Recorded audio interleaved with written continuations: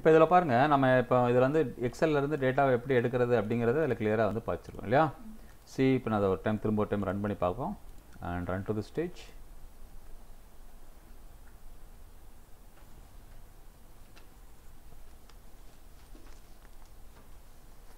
So இப்போ கலெக்ஷனில் போய் பார்ப்போம்.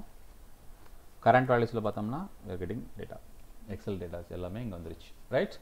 பட் இந்த கிரேட் இல்லை. இப்போ நம்ம இப்போ ரெக்குயர்மெண்ட்டே என்னது தான், கிரேட் கால்குலேட் பண்ணுறது தான். ஸோ அந்த கிரேடை கால்குலேட் பண்ணுறதுக்கு என்ன பண்ணுறது? நம்ம ஏற்கனவே ஹார்ட் கோட் வச்சு இந்த கிரேட் கால்குலேஷன் லாஜிக்ஸ் இங்கே எழுதிருக்கிறோம்ல. ஸோ இந்த கான்செப்டை நம்ம என்ன செய்யலாம், அப்படியே இங்கே யூஸ் பண்ணி பார்க்கலாம். சேம் கலெக்ஷன் தான் நம்ம யூஸ் பண்ணுறதுனால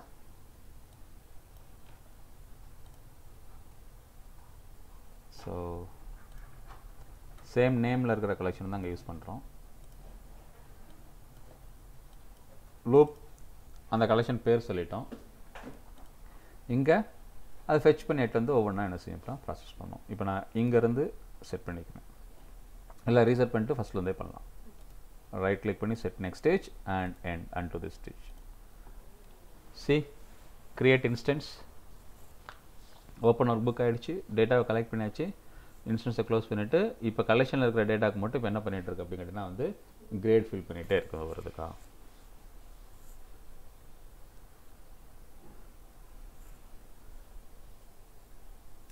ஸோ இதை ஃபாஸ்ட் பண்ணலாம். இங்கே போயிட்டு இதை கிளிக் பண்ணி ஃபாஸ்ட்னு செலக்ட் பண்ணால் ஃபாஸ்ட். ஸோ இப்போ கம்ப்ளீட் ஆகிடுச்சு. டோட்டலாக எவ்வளோ ரெக்கார்ட்ஸு, 15 ரெக்கார்ட்ஸ் கம்ப்ளீட் ஆகிடுச்சு. கரண்ட் வேல்யூஸில் போய் பார்ப்போம். அவங்களோட ரெலவெண்ட் கிரேட் என்னவோ அது அசைன் ஆயிருக்கு, ரைட்? இது கிளியர் ஆச்சா? ஸோ இதில் க்ளோஸ் பண்ணிக்கலாம். இப்போ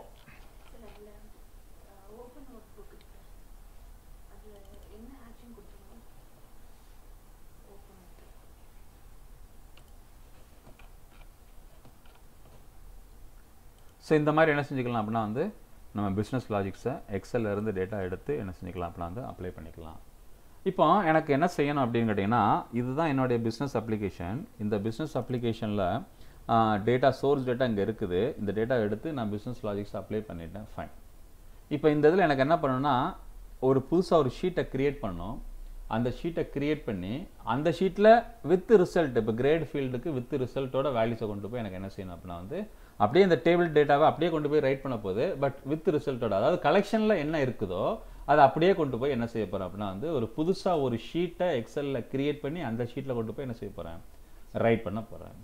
ஸோ அது எப்படி பண்ணுறது? ஸோ ரைட் பண்ணுறது மாதிரி டைமில் இருந்துச்சுன்னா பொதுவாக இந்த ஃபைல்ஸ் வந்து என்னவாக இருக்கக்கூடாது, ஃபிசிக்கலாக ஓப்பனில் வச்சுருக்கக்கூடாது.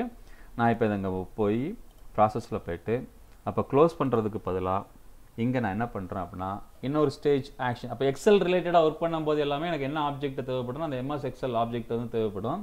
ஸோ நான் இது ஜஸ்ட் இதுலேருந்து ஒரு காப்பி எடுத்துக்கிறேன். ஒரு காப்பி எடுத்துக்கிட்டு இந்த ஆக்ஷனுக்கு கிரியேட் ஒர்க் ஷீட் அப்படி சொல்ல போகிறேன். புதுசாக ஒரு ஷீட்டை கிரியேட் பண்ண போகிறேன். அப்போ இதில்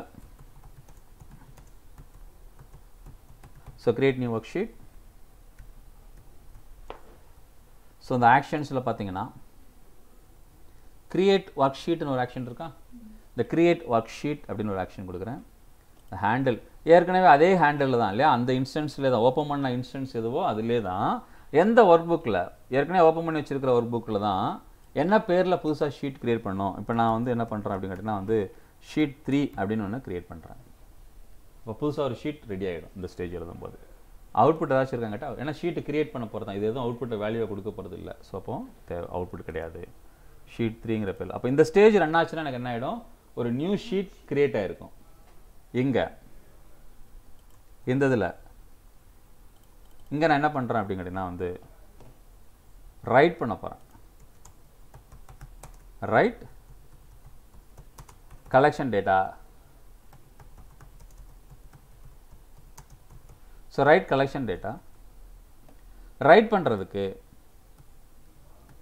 ரைட் கலெக்ஷன் அப்படின்னு சொல்லிட்டு என்ன இருக்குது, ஒரு ஆக்ஷன் இருக்குது.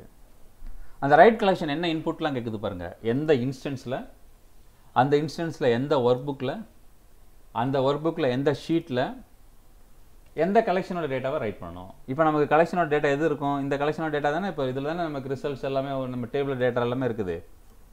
இதில் செல் ரெஃபரன்ஸ் எந்த செல்லிலேருந்து ரைட் பண்ணும். நார்மலாக எனக்கு என்ன செய்யணும், A1. பொதுவாக எக்ஸலோடைய டேட்டாஸ் வந்து A1ல் தானே ஆரம்பிக்கும், அந்த A1ல் இருக்கும். அப்படி A1லேருந்து ஆரம்பிக்கும் போது இந்த கலெக்ஷனில் ஹெட்டர் இருக்குல்ல, அதாவது ஃபீல்ட்ஸ் இருக்கு இல்லையா, அதான் ஹெட்டர். அந்த ஹெட்டரையும் சேர்த்து கொண்டு போய் ரைட் பண்ணணுமா, இல்லை ஹெட்டரை விட்டுட்டு ரெக்கார்டை மட்டும் ரைட் பண்ணணுமா? எனக்கு ஹெட்டரும் சேர்ந்து வேணும் அப்படின்னா நான் என்ன பண்ணணும் அப்படின்னா ட்ரூன்னு கொடுக்கும். இங்கே என்ன கேட்குது, இன்க்ளூட் காலம் நேம்ஸ் அப்படி சொல்லி கேட்குது. ஹெட்டரும் சேர்ந்து வேணுமா, எஸ் எனக்கு ஹெட்டரும் சேர்ந்து வேணும். இல்லை அப்படின்னா ஃபால்ஸ்ன்னு கொடுக்கலாம்.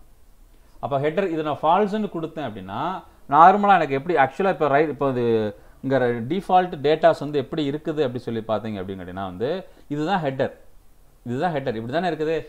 இப்படி இருக்கும்போது புதுசாக ஒரு ஷீட்டை கிரியேட் பண்ணிச்சுன்னா ஷீட்டை கிரியேட் பண்ணும்போது A1லேருந்து ரைட் பண்ணணும்னு சொல்கிறேன் அந்த ஷீட்டில். அப்படி ரைட் பண்ணும்போது இந்த ஹெட்டரையும் சேர்த்து ரைட் பண்ணணுமா, அல்லது இந்த ரெக்கார்டுலேருந்து ஃபர்ஸ்ட் ரெக்கார்ட்லேருந்து ரைட் பண்ணணுமா, அதை தான் அங்கே கேட்குது. அப்போ அப்படி கேட்கும்போது எனக்கு ஹெட்டரும் சேர்ந்து தான் வேணும் அப்படிங்கிறத சொல்கிறேன். அதனால தான் இங்கே என்னென்னு கொடுக்குறோம், ட்ரூன்னு கொடுக்குறோம். கிளியரா? இப்போ அவுட்புட் ஏதாச்சும் இருக்காங்கட்டா இல்லை. அப்போ டேட்டாவை ரைட் பண்ணியாச்சு அந்த இடத்துல எங்கே.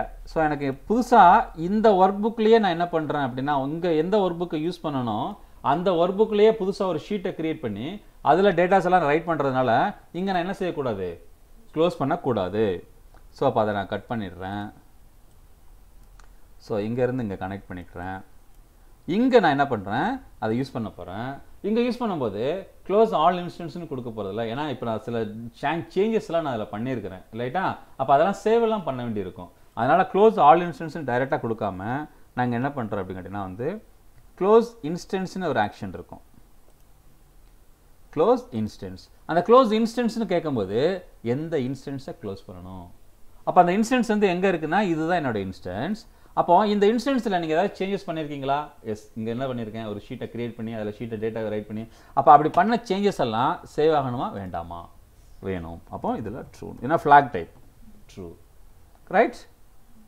அப்போது இப்போ என்ன ஆகிடும் அப்படின்னா அந்த ஷீட்டு க்ளோஸ் ஆகிடும். இப்போ இந்த எண்டதுக்கு இங்கே போடுறோம். ஸோ இதில்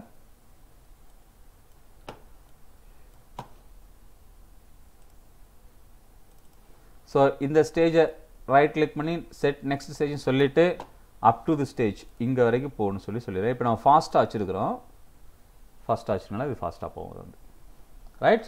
இப்போ போய் பார்ப்போம், ஓப்பன் பண்ணுவோம். ஸ்டூடெண்ட்ஸ் நம்ம ஃபைல் அதை ஓப்பன் பண்ணுவோம்.